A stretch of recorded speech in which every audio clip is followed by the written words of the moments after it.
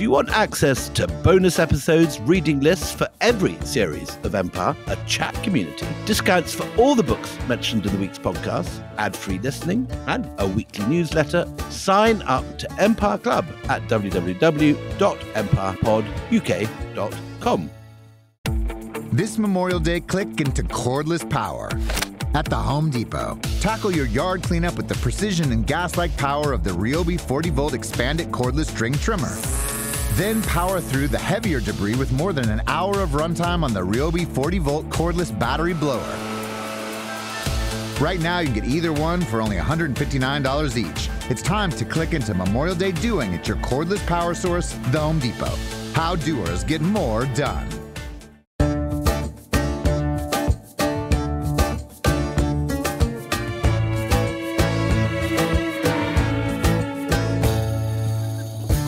Hello and welcome to Empire with me, Anita Arnon. And me, William Dalrymple. Got something a little different, haven't we, this week? A little something extra. What are we doing? Something for the weekend. It's not that. No, that's not what we're offering. Family show, for God's sake. But we are giving you 4 founding fathers for the price of 1, if you like. We did that whopping Great Washington episode, and you really liked it, and you were so warm about it. So we thought, if you were interested, we'd do these sort of shorter portraits of other major colossus figures in the founding of America, whose names you know, but you may not know their origin story. So this is all about Marvel origin stories. And where are we taking them from and to, William? So we've got 4 figures we're going to discuss this week. 3 of them were fairly young men at the time of the outbreak of the revolution. And so in a sense, it makes sense to just do, origin stories, as you say. The youth of Thomas Jefferson, Alexander Hamilton, and John Adams. The exception to that, I think, is Benjamin Franklin, who had led about, done enough for about 10 lives by the time that the revolution broke out. He was the only one of them who had spent considerable time in Britain. He was the one who, while they were all influenced by Enlightenment ideas, he was the one who'd actually met David Hume and Lord Kames and the pillars of the Scottish Enlightenment and so on. And so, yes, it's a slightly mixed bag of stuff. They're very different characters, all of them, but all rather extraordinary. Different, but also, just made of such stuff. Because, we were all having a chat about this. And, we weren't quoting Cicero at the age of 13, but you've got a bunch of... Well, speak for yourself, Anita Ann and I. Well, you probably were, actually. Yeah, you're probably made of weird stuff too. But, the rest of us norms out here. I did not know who Cicero was at the age of 13, I'm quite sure. These chaps are sometimes autodidacts. They are often passionate, thoughtful, ferocious, and they have this kind of belief that they can do something. They can change their world. And as very young men, that presents itself. And most of them don't come from backgrounds where you would expect them to be leading scientists or major military figures. Or incredibly groundbreaking lawyers. Just all of these roads that they come from. Look, we're going to start with Thomas Jefferson. So now you get an idea of what we're going to do. So he's the face on the American nickel, the less common $2 bill as well. I'm just going to read you some of the things that he said, because they will highlight what a contradiction. This man, Thomas Jefferson, thoughtful, an enormous landholder, slave owner, and yet was the man who wrote most eloquently, most powerfully, and shook an empire to the core with his words about liberty and freedom. So the one that you'll all have heard of: we hold these truths to be self-evident, that all men are created equal. That's from the Declaration of Independence, July the 4th, 1776. But he also said things about freedom and enslavement. What a stupendous, what an incomprehensible machine is man, who can endure toil, famine, stripes, imprisonment, and death itself in vindication of his own liberty, and the next moment inflict on his fellow men a bondage, 1 hour of which is fraught with more misery than ages of that which he rose in rebellion to oppose. That is Thomas Jefferson in 1786, writing a complete demolition of slavery, and yet was a slaveholder at the time, as were many of the founding fathers. We discussed how, George Washington was as well. on the Indians. Thomas Jefferson wrote in 1786 two principles upon which our conduct towards the Indians should be founded are justice and fear. After the injuries we have done them, they cannot ever love us. So, there are all of these self-reflections in one of these founding fathers, and yet his life was led in an unusually complicated and sometimes confoundingly different way. Have you ever seen the movie Jefferson in Paris? Very good Merchant Ivory movie with Nick Nolte playing Jefferson. And Tandy Newton as Sally Hemings. Yes, a long time ago. And I must say, I got the ick from it. I mean, I get the ick from the whole story, the Sally Hemings relationship. But it gets some of that complexity. It gets the idea that here is a great man, a liberal man, who is doing extremely illiberal things in his private life and in his domestic economy, if you like. What I didn't like, I mean, and I love Merchant Ivory films, but I could not stand the sort of hazy, swelling music and romanticism of a man who's actually just captured a girl, and she has no choice in these matters. She is enslaved. And she is his slave. Yep, and half his age. And one could say that anyone who has sex with a child at that point could be accused of many very serious crimes and end up in prison for a very long time these days. Anyway, shall we talk about where he was born? So he was born on the 13th of April, 1743, on the Shadwell plantation in Virginia, named after his mother's hometown of Shadwell in East London. So, again, that connection. Shadwell was like, a really down-at-heel place in London. It's sort of near the docks. It was grimy. It was where, all the ships would come in to port. And he didn't have the most sort of elevated background, like all of these men. They go to America, their families, to get more. How did he compare economically to Washington? Was he as richer? I think Washington was probably better off at the beginning, to be honest. They came from Snowdonia originally, and his father was like a stable planter. And he started, Peter Jefferson, he comes to America and he starts working as a surveyor and a cartographer. So they start getting money fairly quickly, but it's modest. It's not a lot of money. What surprised me with all these figures is how recently they had become Americans. It isn't like they're kind of 5 or 6 generations down, deeply planted in the soil. They're almost all second or third generation Americans. It's a young country at this point, isn't it? I mean, it is a young country at this point. Not even a country, a collection of colonies at this point. But his relationship with his mother, the mother that I just said came from Shadwell, was not good. I mean, the way he talked about it was almost like, I think Christopher Hitchin described it as affected indifference. He said that, she hardly spoke to him. He can't really remember having a conversation. Rather like Washington's mother. Well, she was out and out meddling and in his life and trying to derail it from time to time. But it just feels like she was the woman in the house. Both with unhappy mother situations, certainly. Yeah, very right. And, when he talked about his lack of talking about his mother, he says, let everyone ascribe the faith and merit he chooses to such trifling questions. He didn't even want to talk about his mother in later life when he was a bigger, better man. Physically, he was very tall, wasn't he? Like Washington, he's 6'2"? Yes. Lanky. Yes. Strawberry blonde hair, freckles. Fox-like, actually. Yeah, he looked like a clever fox. He was slight and he was, yes, as you say, sort of long and limmy and also languid in his movements, because he grows up in Virginia. Virginia, the place where people talk and move slowly. That's how, someone described it to me. But his father makes good and starts earning some proper money. As we said with the Washington case, if you're a surveyor, you can plot out the best bits of land and buy them at a song sometimes. And that's what his father was doing. And so he sort of gets born into this almost nouveau riche kind of lifestyle where he's learning the violin at 9. He's got books around him. He has an interest in music, an interest in culture. And just as in the Washington case, the male figures die young at this time. There's disease rampaging around. And his father dies when he's just a teenager. And so, this teenage boy inherits 5,000 acres of land and 40 enslaved people.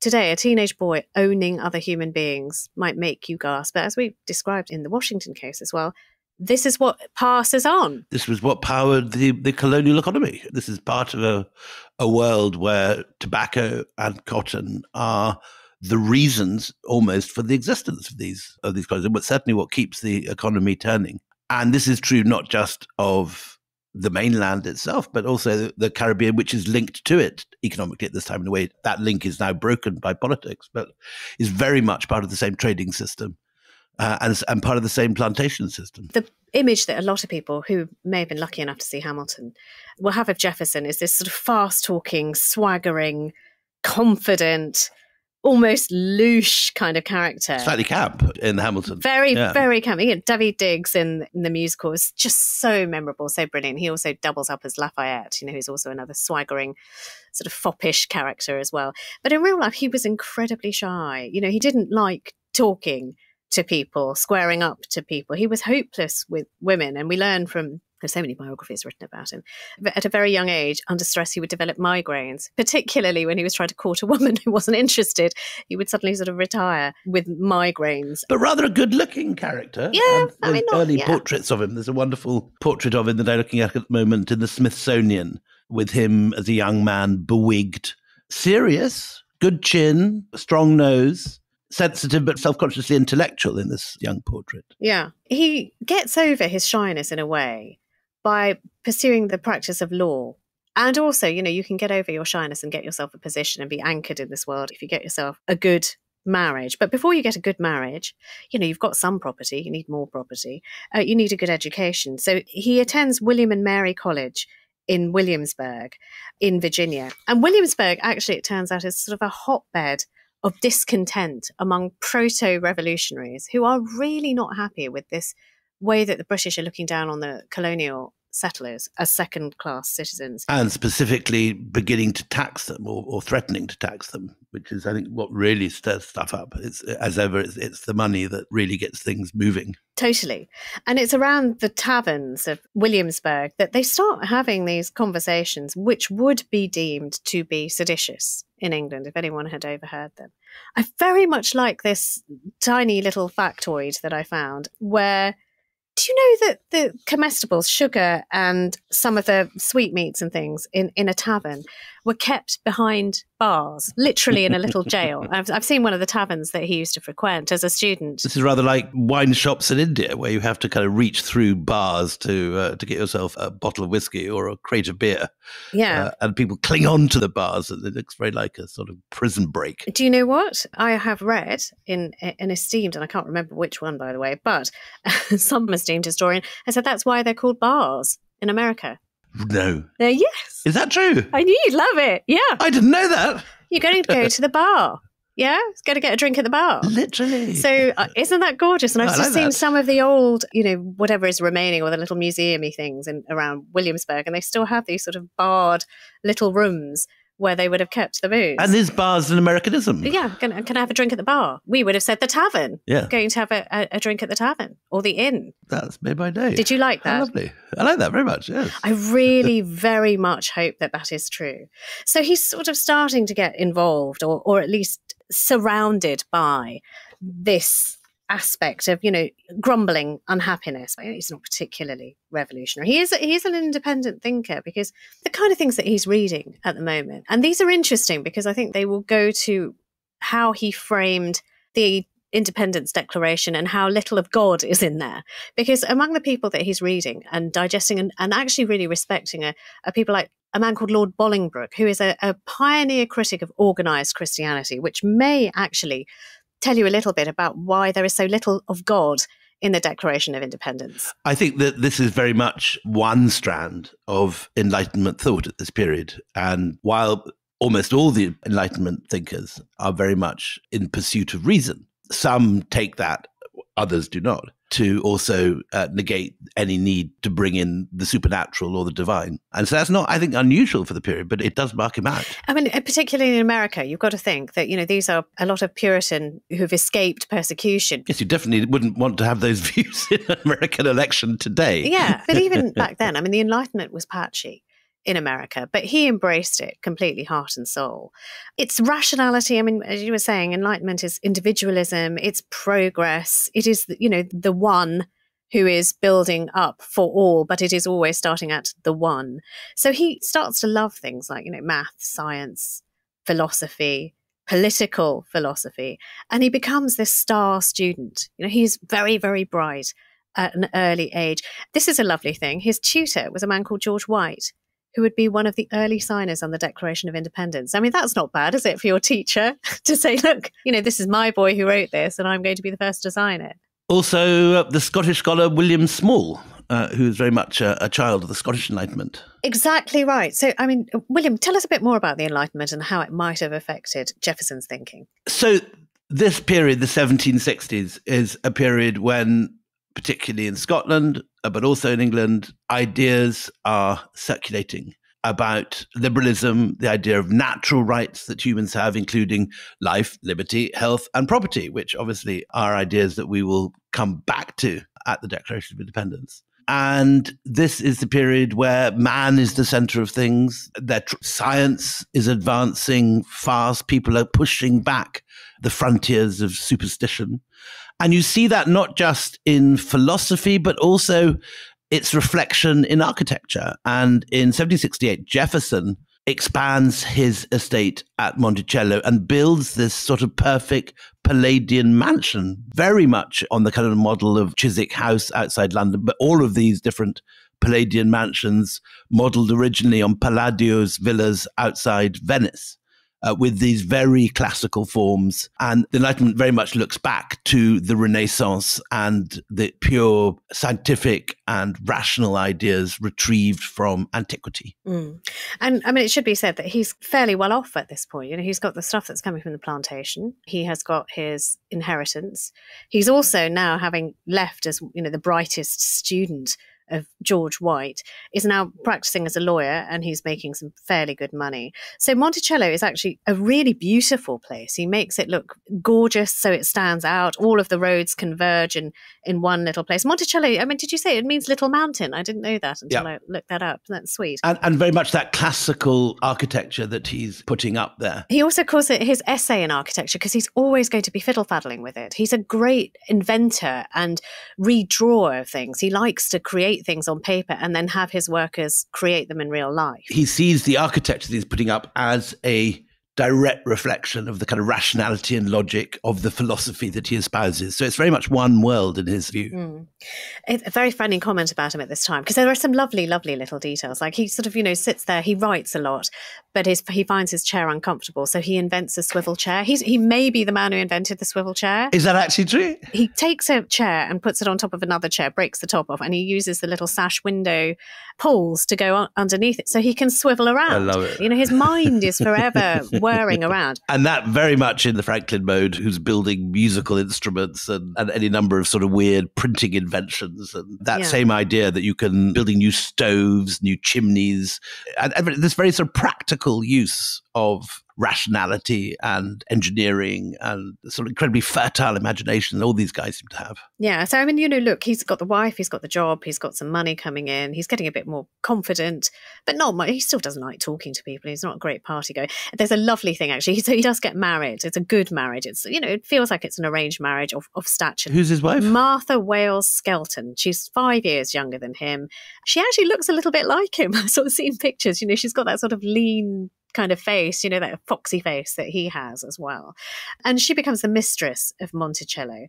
There is something really a bit ick about this marriage, though, because she brings with her a slave who may actually also be her half-sister. Again, I don't think this is as unusual as we would imagine, because remember, this is an age, in India, you've got this happening the whole time with these half-acknowledged, sometimes married, but sometimes not, wives, sometimes the Bibis who are Indian, and often children are brought home who are sometimes acknowledged and sometimes said to be half-brothers and sometimes are presented as servants or wards. Well, I'm just going to leave this here, that his wife brings into his home a woman who is the product of, it must be rape, the raping of an enslaved woman by her father. So this person is her half-sister, who is, in the vernacular of the day, mulatto. Her surname is Hemings. That's going to be important in a little while. But, that's what she comes. It's sort of her dowry. And she's much more involved in, prettifying the place, and she has many more social graces than her husband does.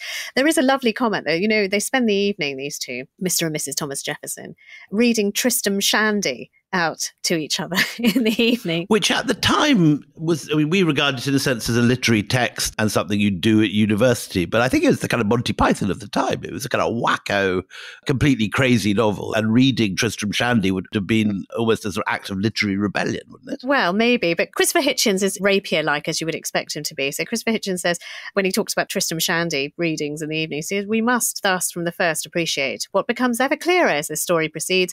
We are studying a man with very little sense of humour.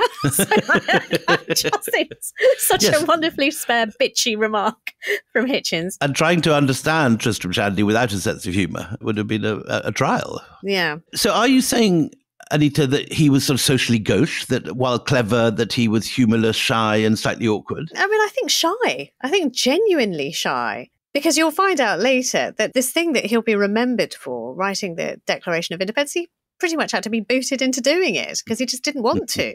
He didn't have confidence in speaking. Again, Chris Hitchens says he's a liar, pants on fire, and he really did want to be asked, and he was just desperate for someone to push him into doing it.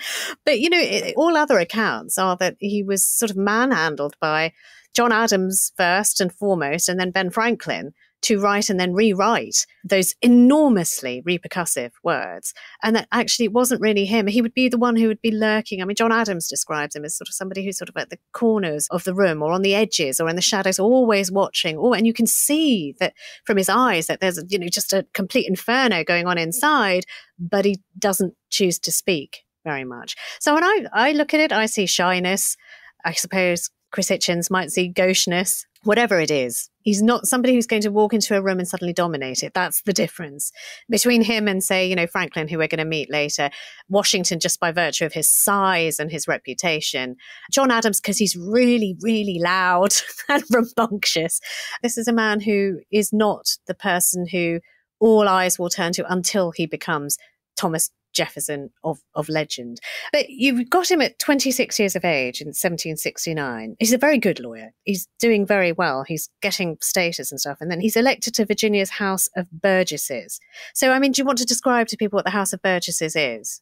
So a burgess is a freeman of a borough, and the House of Burgesses is the elected representative element in specifically the Virginia General Assembly. So it's the legislative body for the colony of Virginia. And so it's the House of Parliament for Virginia specifically. And while he's there, you know, sort of these important matters of Virginian life come up. And one of them is why the Rivanna River can't be open to navigation.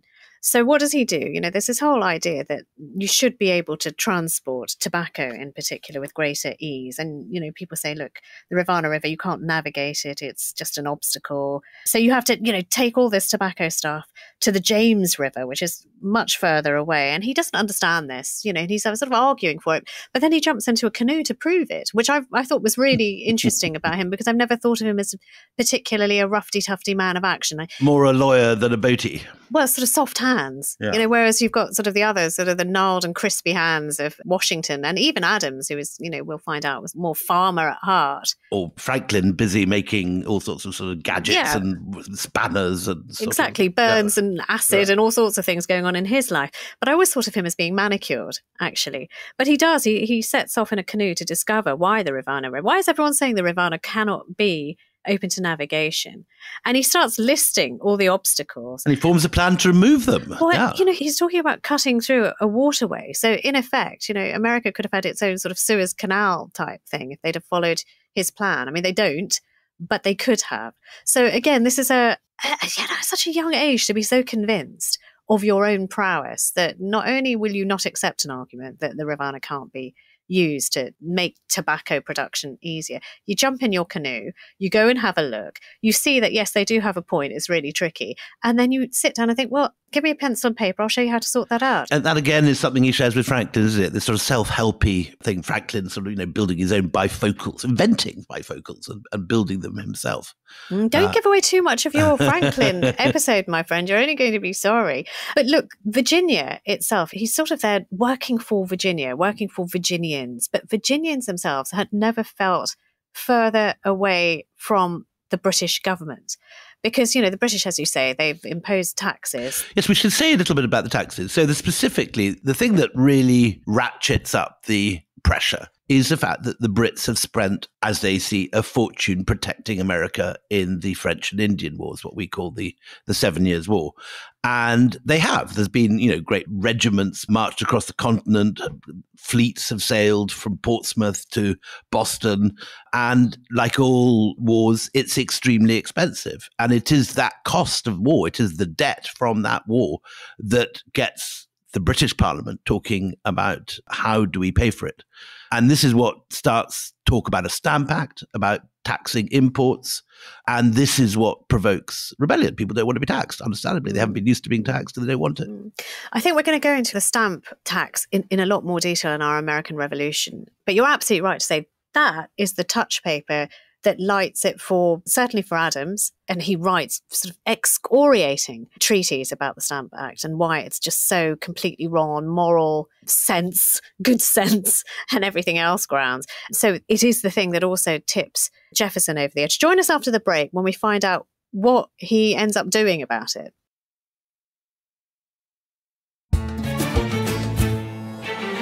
Welcome back. So just before the break, we had sort of Jefferson fairly well set up. He's got a wife, he's got Monticello, he's got a good job.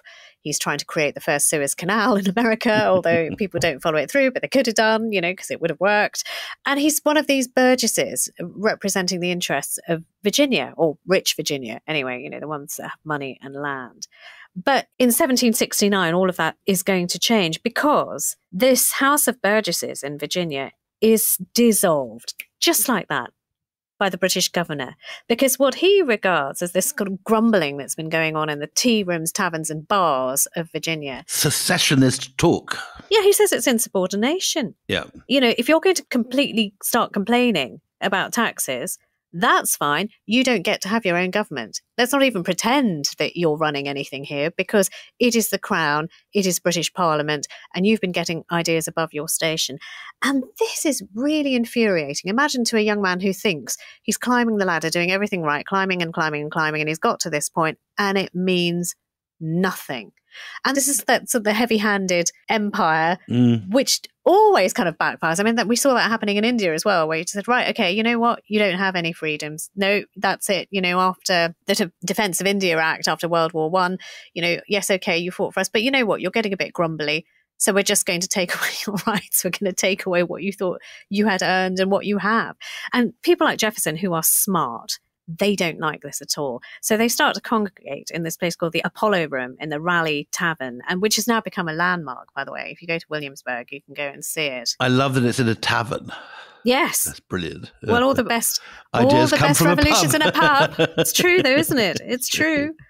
But there is this actual start of a movement that Jefferson is part of. It's the first anti-colonial boycott, isn't it? Yes, tell us about that. So they make a decision to boycott goods which are taxed by Parliament, which basically means imports.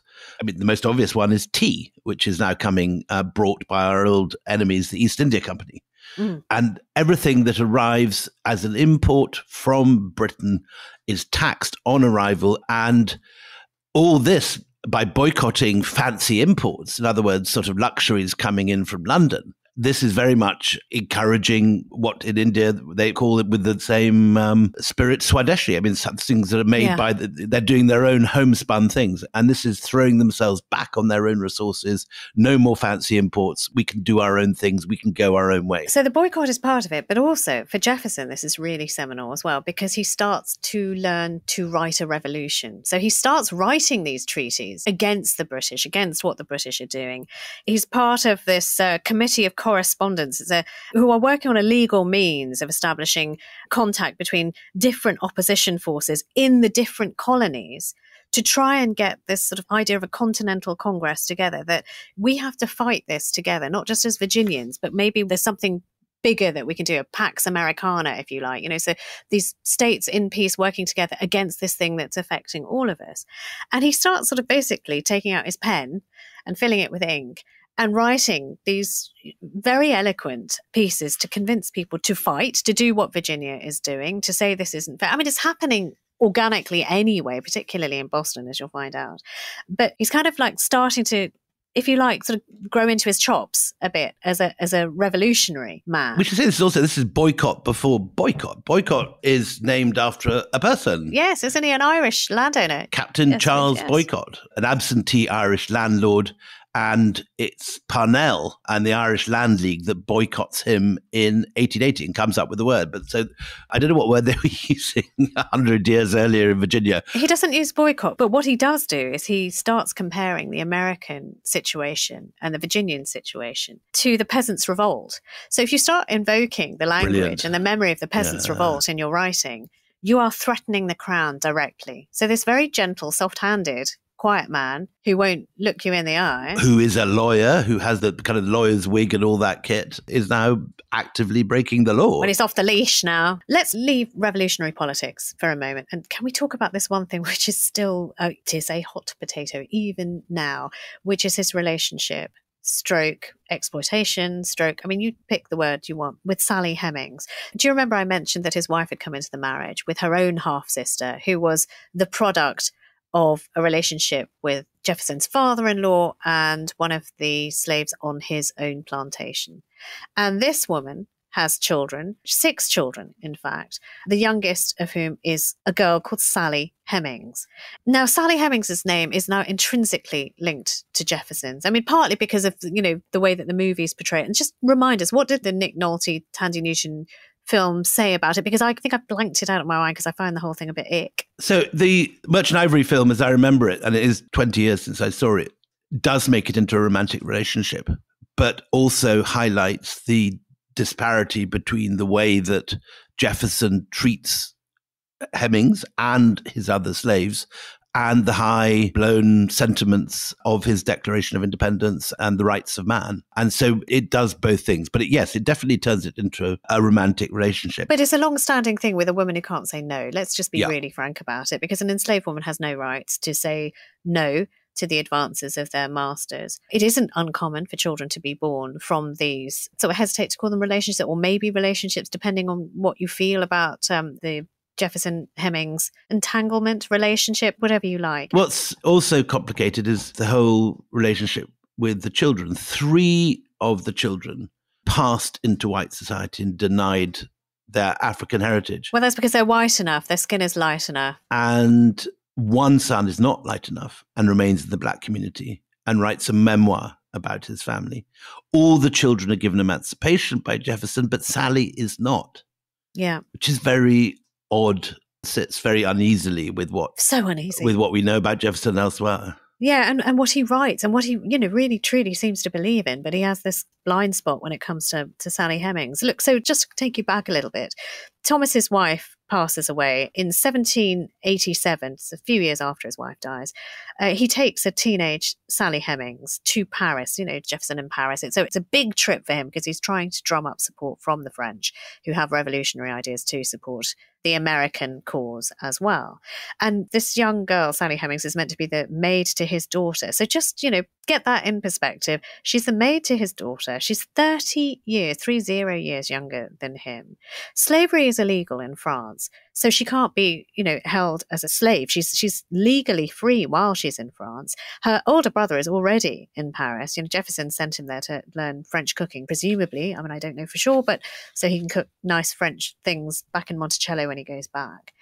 But it is at this point that most believe their relationship becomes sexual. And when, they're preparing to return to Virginia, and this is, I think, says a lot about how consensual these things are. Sally refuses to leave. She doesn't want to go because she has freedom in Paris. But she does eventually concede after negotiating privileges for herself and the promise of freedom for future children. And they do have 6 children. And as you say, those 6 children are emancipated, but she never is. She never gets the deal for herself. It's very complicated and very unpleasant, isn't it? Unsavory, don't you think? Yeah. Yeah. And the idea of these negotiations, that she has to negotiate for her children before going back. I mean, the newspapers at the time, you made great hay of this, and again, I'm putting in inverted commas, relationship between these 2 people. And they refer to Sally Hemings as his concubine, which is something that sort of wounds him. We're looking at them through a lens now, but it does feel very uncomfortable to me. About the children and the different trajectories faced by children of slightly different skin color. But this is very much the complex and unpleasant colour politics of the 18th century, that you have sexual relations around colonizer and colonized, and the children are stuck between the two worlds and have to fit their way in as best they can. Yeah, there's also a forgotten passage of the Declaration of Independence, because, everybody remembers we hold these things to be self-evident that all men are created equal. And it's poetic, it's lyrical, it's powerful, it turned the world upside down. There is also, when in the Declaration of Independence, where all of the faults of King George are being enumerated by Jefferson's pen, there's this one.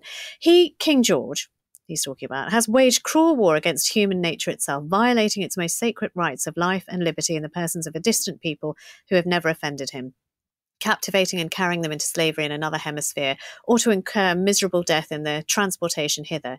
The piratical warfare and opprobrium of infidel powers is the warfare of the Christian king of Great Britain. Determined to keep open a market where men should be bought and sold, he has prostituted his negative for suppressing every legislative attempt to prohibit or restrain the execrable commerce.